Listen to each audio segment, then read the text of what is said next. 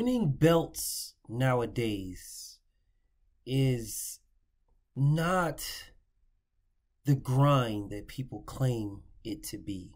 There's only specific fighters that get that. Majority don't. It's an opportunity, not a grind. Let's talk. Straighter, not roundhouse right hand. And that's what we've been talking about, the straight shot, the one where he gets leverage on it. I don't want to kill somebody back for a little bit. seconds. Nah, I want a body on my record. Now, I want to see you fight motherfuckers. I do. All right? I'm with you. I'm with you. As long as you're trying to fight the great, the best competition. Welcome to the graveyard. Click the link if you dare to. Bury you alive, I'm prepared to. Welcome to the graveyard. You get your sources from clowns, so when you come around, we don't hear you. Welcome to the graveyard. Click the link if you dare to. Bury you alive, I'm prepared to. Welcome to the graveyard. You get your sources from clowns, so when you come around, we don't hear you. Yo, it's the best, fight the best. If you ain't with the moto, just click the link, bitch, and get buried like the rest. It ain't gonna work how you want it. These trolls already tried, too many come but don't leave. So if you here, you gotta die. I'm spitting straight facts. These bitches crying cause they hate that. The LDBC's the top topic, bitch, hate that. We the ones that bring the truth to these fans. So while you hate, I'ma laugh and keep counting these bands. Welcome to the graveyard. Click the link, get prepared to. Bury you alive, I'm prepared to. Welcome to the graveyard. You get your sources from clowns, so when you come around, we don't hear you. Welcome to the graveyard. Click the link if you dare to. Bury you alive, I'm prepared to. Welcome to the graveyard. You get your sources from clowns, so when you come around, we don't hear you. Welcome to the graveyard. So in this day and age, you have champions who are champions and hadn't fought anybody. In this day and age, you have fighters who are ranked in the top 5 and haven't fought anybody. In this day and age, you have fighters who have become the mandatory to a champion, and they were number 10, and they are fighting number 14 or 15, and it's for a mandatory position to fight the champion in this day and age. So I have a problem with a lot of the champions at this particular moment. I have a problem with them, and majority of them are champions that we don't fuck with anyway, or we don't follow anyway. But what it is the promoters, the machine behind the fighter, is getting these guys with 8-9 fights. You haven't fought anybody in those 8-9 fights. And if you did fight someone, they are a fucking nobody. They used to be somebody. They're professional, but they're old. They're past what it is. They used to be something. And you fought them. They're no longer ranked, but you fought them, and now all of a sudden you get to number 1 or number 5 or number 4. You jump all these people who are ahead of you, and they didn't lose. You jump all these people, and now here you are in line for a title shot. And then you have the audacity to, after you get to that position, to say, I ain't stepping aside. I ain't stepping aside. I'm not stepping aside. What I'm not going to do is I'm not, nope, I'm not allowing this champion to fight the other champion unified so I can be the mandatory for a unified champion. No, I deserve my shot. I fought for my shot. I want my title. I want my title shot. Like, nigga, if you don't get the fuck out of my face with that bullshit, dog, if you don't get the fuck out of here, bro, I'm like, bro, I sit back and I look at these fucking whack-ass fighters. I look at these fucking whack-ass, these people that are, I'm fight for a belt. Listen, bro, Errol Spence is a champion. Terrence Crawford is a champion. George Kambosos is a champion. Devin Haney, champion. Monster Inoue, champion. Arthur Beterbiev, champion. Usyk, champion. Estrada, champion. Man, Gary Russell, champion. Shakur Stevenson, champion. Josh Taylor, champion. I really don't really care about the rest. Really don't, bro. And the people that are getting in positions to fight them, the fighters, the opponents that are getting in position to fight them. Ugas is a champion. How is this guy, Stannis Baratheon, getting in a position to fight Ugas? How is this? You've beaten no one. You beat no one, but yet you're holding up a unification with Errol Spence and your Dennis Ugas. Stannis Baratheon has beat no one. Literally, you beat no one. You nothing. I don't care if you're 9-0, 10-0, 19. I don't care. You've beaten no one. You went from unranked to number 1 by beating no one. Why? Because of the opportunity. You have the complexion for the protection, and the opportunity is arrived for you. Vasyl Lomachenko, how the fuck you got to becoming a champion right away after losing a title? Why? Because you have the complexion for the protection and you have the backing. You didn't fight for that position. You didn't fight to fight Orlando Salido in your second fucking professional fight. You guys realize that if Lomachenko's name was not Lomachenko and he fought and Orlando Salido, the champion, was fighting a guy that was 2-0.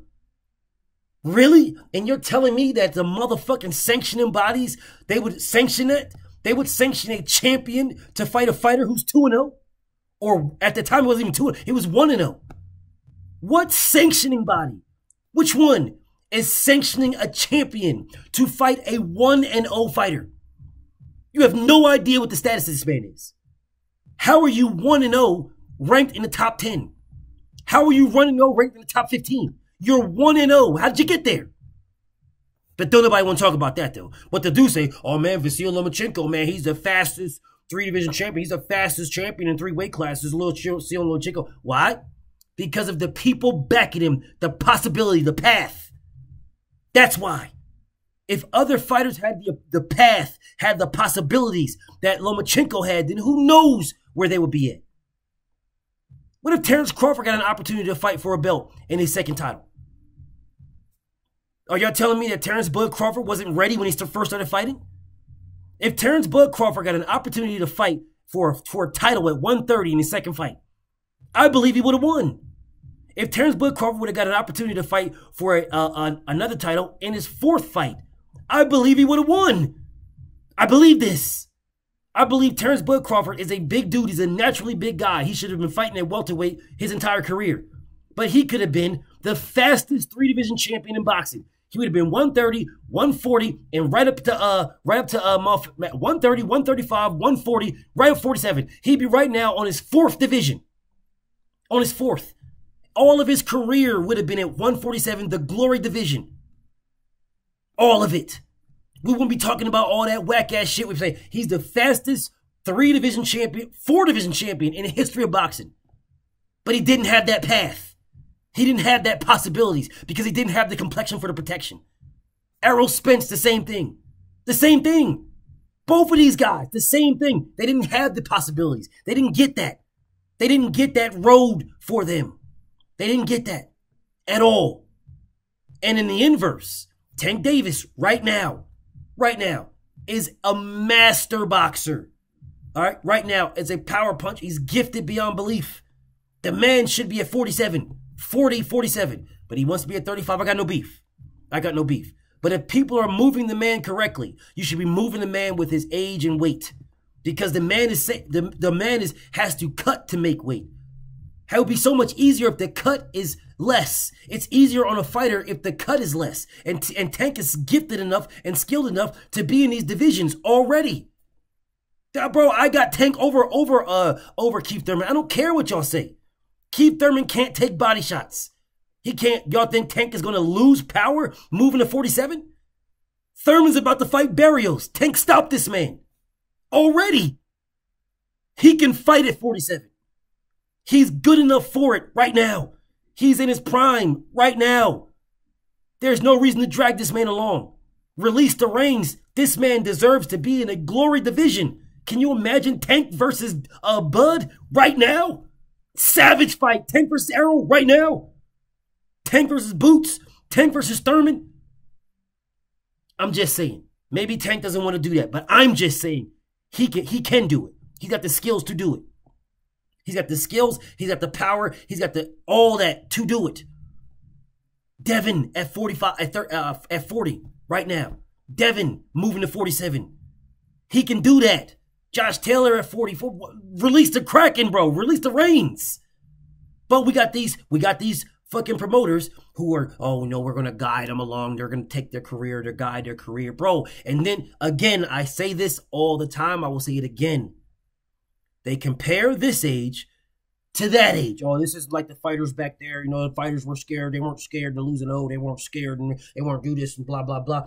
Well, look at who you're putting the fighters in with. Look at who you're putting them in there with.